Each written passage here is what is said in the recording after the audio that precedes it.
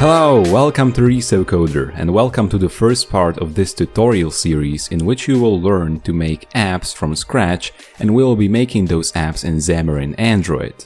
Xamarin is an awesome development platform because you can make native apps. Whether you want to make apps for Android, iOS or Windows Phone, Xamarin has got you covered. However, in this tutorial series we're gonna focus on Xamarin Android. Then there is also Xamarin iOS and Xamarin for Windows, and most importantly there is Xamarin Forms, which allows you to write even the UI code once, and then the UI will change to the native UI on each device. So you write just one code for UI, and on Android it's gonna look different than on iOS. And that's an awesome feature as well, but we are not gonna delve into that in this tutorial series.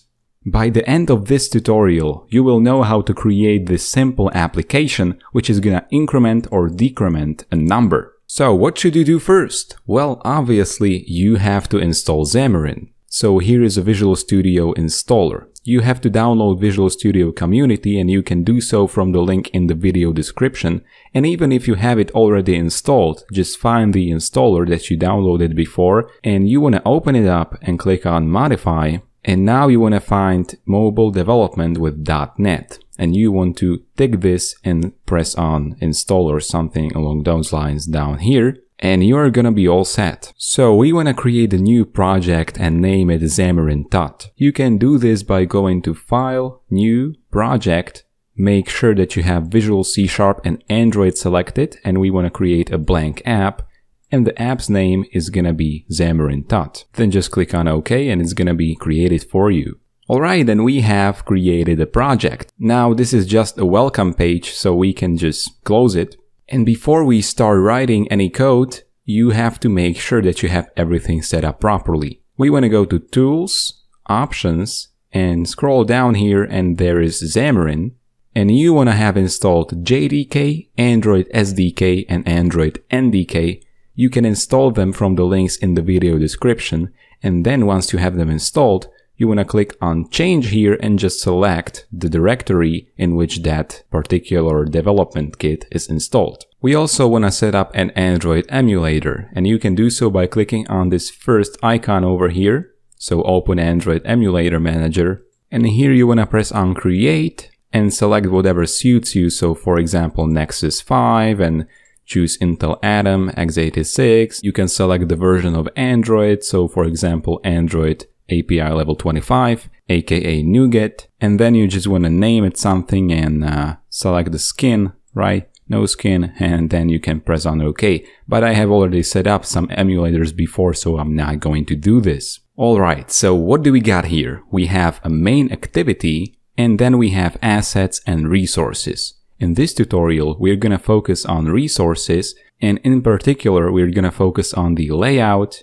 and specifically the main.axml. We are also going to be working with the main activity. So what is this main AXML all about? Well, it defines a user interface in XML code. And an XML, or AXML in this case, but basically it's just XML, just Xamarin distinguishes between XML and AXML, but it doesn't really matter. And an XML is a markup language. So we are gonna define user interface in this language. And then main activity is the C# code, which runs behind this XML and connects all of the parts of the XML and makes the app actually have some meaning and do some work. Because XML, it's not gonna run anything. Just like with HTML, you need, for example, JavaScript. With XML, in this case in Xamarin, you need C#.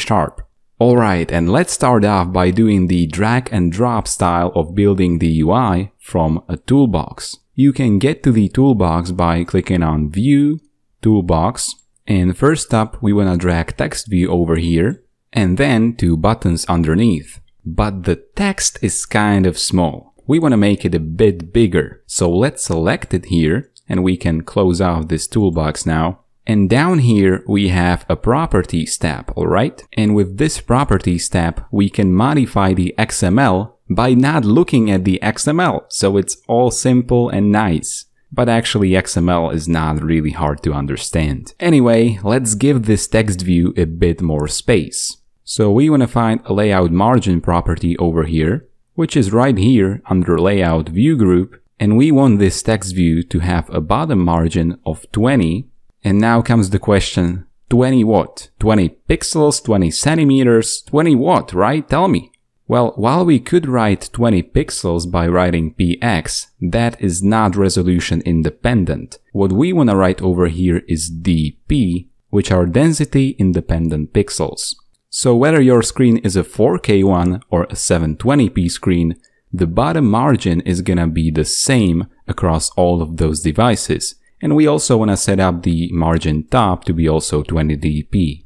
And now the text is still a bit small, but let's change it up a bit and let's go to the XML itself. So here it is, the XML. We can change the text to be 0 because in our increment and decrement application, the text is going to display the number that we increment or decrement. And now to make the text a bit bigger, we want to add Android text size. And it's gonna be equal to 50, but not dp this time, but sp, which are scale independent pixels, and they should be used always when dealing with the font size and all of that kind of stuff. Alright, and let's go back to the designer. And we can start to notice that the text is getting bigger, but still it's located on the left side of the screen. We wanna center it, so let's go back to the source and let's add Android gravity. And gravity is gonna be equal to center. Alright, and now what is this linear layout over here up top? This basically makes the UI so that it stacks on top of each other. This is on top, this button is below the text view, and this last button is below the first button, right? We can see this in the designer. We will go over linear layout and all of the different layouts in future tutorials in great detail. But for now, you should just briefly know what it is about and why it is here. Then we have this layout width, which is pretty self-explanatory, but this is set to match parent. Well, when something is set to match parent, it's going to try as hard as it can to match the parent's width. And the height is set to wrap content. This means that the view is gonna be as small as possible. It's going to just wrap the content and it's not gonna expand beyond what it actually needs. Look at the designer now. We see that there are two buttons, but when we go to the properties down here and find the layout height property, and when we change it to be equal to match parent, the two buttons are gonna disappear. You see, because it tries as hard as it can to match parent, and these blank spaces down here and up here are just because of the margin which we have set before. So let's change the height back to wrap content. And then there is this ID, and we are gonna use this ID from the code from the main activity.cs to actually locate this text view, and we are then gonna be able to set the contents of this text view. And similar with buttons, we are gonna be able to detect when a button is clicked. But first we have to find it inside this UI, and we are gonna do this by specifying the ID which we wanna get from the UI. Alright, and now let's change this ID to be something more meaningful like txt number.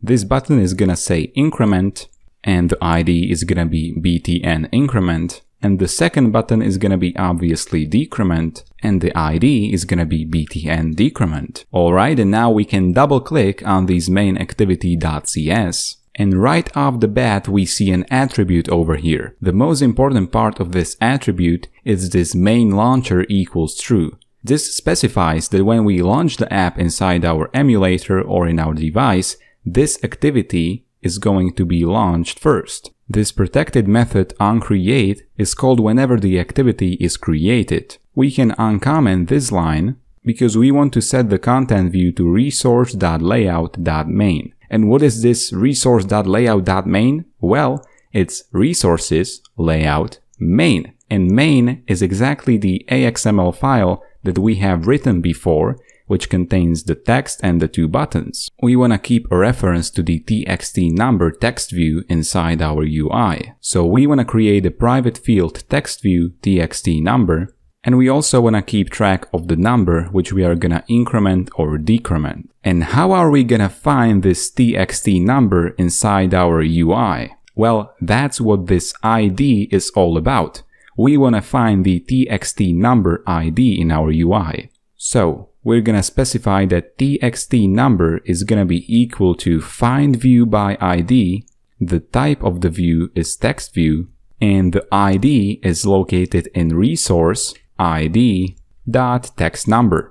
And now we wanna similarly find the two buttons. And as soon as we find them, we wanna specify what happens when they are clicked. So again, find view by ID, but this time we are gonna find button resource.id.buttonIncrement, and on this button we wanna specify what happens when it's clicked, so .click, which is an event handler, and we wanna add a method which is gonna be called when the click happens, and we're gonna do this as a lambda expression, so e and o equal and greater sign, which is gonna create a lambda.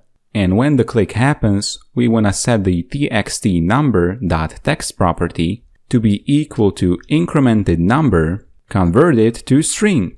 Awesome! We wanna do the same thing to button decrement, so we can just copy this. And oh, silly me, this is object and that is event args, so we wanna change this up. So this is gonna be O, and the second parameter is gonna be E, because the first parameter is object and the second is event args. But we are not using them anyway, but it's just good to have it set up that way so that it's correct. So we can copy this and paste it here, and we just wanna get the button decrement, and we obviously wanna decrement the number and then convert it to string. Alright, and now let's try to launch the emulator. And here it is, our first app is now deployed on the emulator. We can press on the increment button and it's gonna be incremented, and decrement is obviously gonna decrement it even to the negative values. And that's it for the first part of this tutorial series. I hope that you enjoyed it and learned something new, and if so, don't forget to give this a like and also share it. If you wanna get the code from this tutorial, you can do so from resocoder.com by clicking on the link in the video description. If you wanna get notified about my new videos, then subscribe to this channel, and if you wanna know about all of my new videos, then for sure go ahead and hit the bell button. If you have any suggestions or questions, leave a comment, follow me on social media, and see you in the next video.